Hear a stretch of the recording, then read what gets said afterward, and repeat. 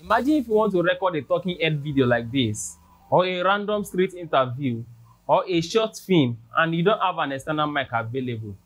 The biggest challenge that you will face will be sound. My name is Korede from Promage Studios, and in this video, I'm going to show you the best audio recording app to capture quality audio with your smartphone. And I'll also show you how to effectively use it to get the best results from it. As a bonus tip, if you watch to the end, I'll show you a trick that helps me to easily sync the audio with the video in editing during post-production. Without wasting any more time, let's get started. So, this is the RecForge app. So let me just allow. Okay. So the first thing we are going to do is to click on these three lines on my left hand side. Then under that I'll click on settings, audio settings. So you want to make sure that your audio is on wave. Wave is a lossless audio file format. So the kilohertz should be 48 kilohertz, while we should set it on stereo instead of mono. This will make us to have it being recorded both in our left and right channel. So that's all for here. I click on OK. So the recording name format, basically it's records with date and time. I will go with that second option. So another thing you might want to change is this theme. So either you want to use light theme or I want to use dark theme. So every other thing can be left the way they are. Now this plus sign here is to create a folder. So if I click on it, so I can name it with the project I'm working on, so that everything I record on this particular project will be in that particular folder. So this makes it easier for me to copy it when I want to copy. So I'll just name this RecForge tutorial. So that's okay. So that means everything I will record will be inside this folder. And once you click on home, it brings you to the first page of all the folders. So I'll click on this RecForge folder. So the inside, that means you can see on top here RecForge tutorial. That means anything I record now will be in this particular folder. Usually I don't change anything here, so you can just leave it as it is. Next thing I will want to do is to press record. Now I am recording. Now you can see the red line and the green line. So these are my two channels. It's indicating both the left and the right channel. So the few things that we need to take note of here, this number that is reading down here is showing you how long you are recording or you've recorded. Why the line that is above it is if you want to increase the recording volume, which I usually try to leave it as low as possible. So if you increase it, you find out that the audio wave is getting bigger. That means the audio is actually getting louder. Then if you look at your right hand side, this blue bar that is going up and down is also indicating the volume of your recording. So the more you increase it, the more you can see that everything is going higher. Everything is going higher as you are increasing this volume. So I like to put it as low as possible, because when your audio gets too loud, gets to a stage where you cannot bring it down anymore, the more you increase it here, the more it's going to be picking noise from the environment. So sometimes it's better you leave it low, so it's easier for you to clean the audio later. You can easily increase the volume of an audio than to reduce it later. So it's best you leave it as low as possible. As long as your sound, you can see that there's movement happening in your sound wave, and this blue bar is moving also. You want a situation where when you are quiet, nothing is moving, like what you can see now. As I'm quiet, nothing is actually moving. So that's the best way it should be. Not like when you are quiet and things are still moving. That means it's speaking a lot of noise from the environment. Also, you try as much as you can to keep yourself in a quiet place in order to avoid picking too much noise from the environment. This other speaker button that is crossed, if I click on it, what happens is that I'll be hearing myself as I am talking. So, but if you are not using earpiece, this is not very good, because the audio will be entering back and it will now be creating a kind of echo, which is not a very good thing. So you might want to just put that off. This other button that looks like a Y, if you click on it, what happens is that your audio automatically stops recording and start a new one. So if you want to just end this particular recording and start a new one immediately, that's the button for it.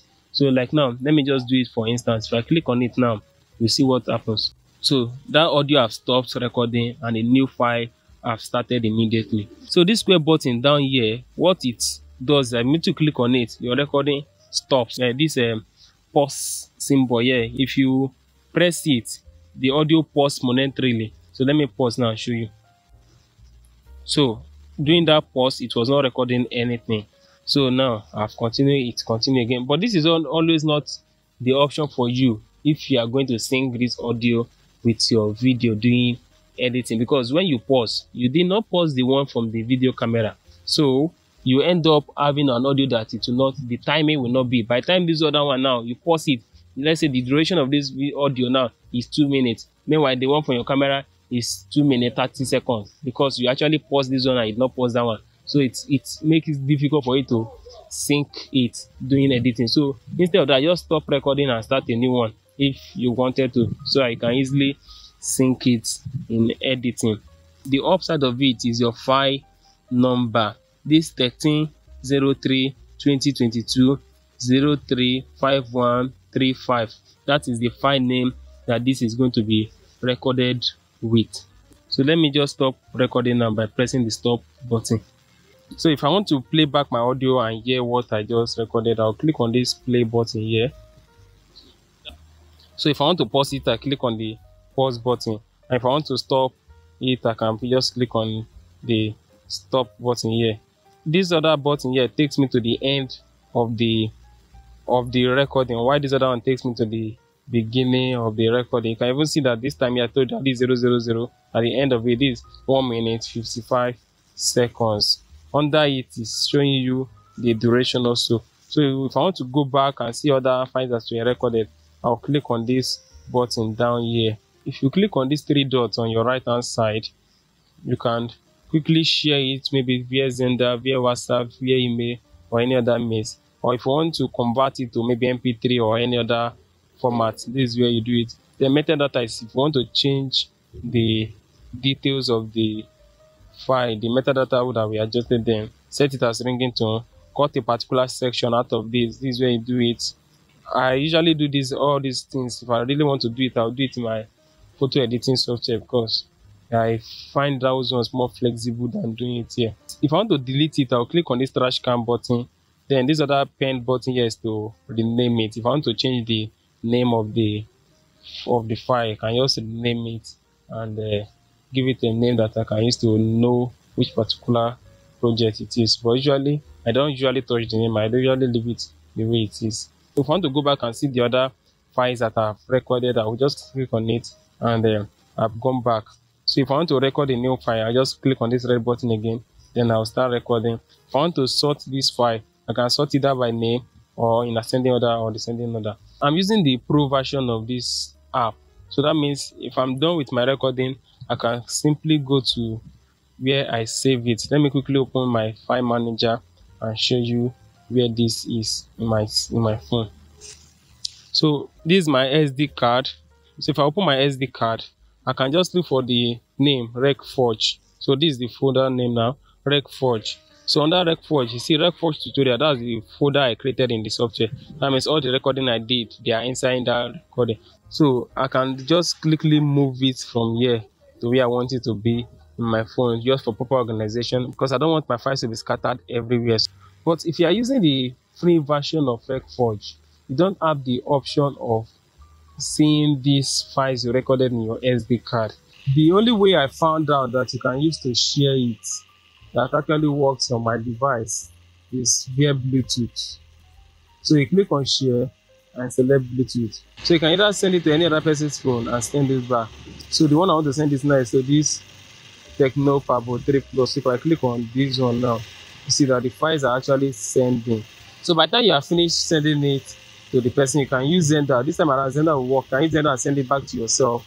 You can now look for where it is. Open my SD card, then look for Xender. Then let me see if it's audio. Yeah, it was recognized as audio by Xender. I can now move it to where the folder where I'm working on my system is.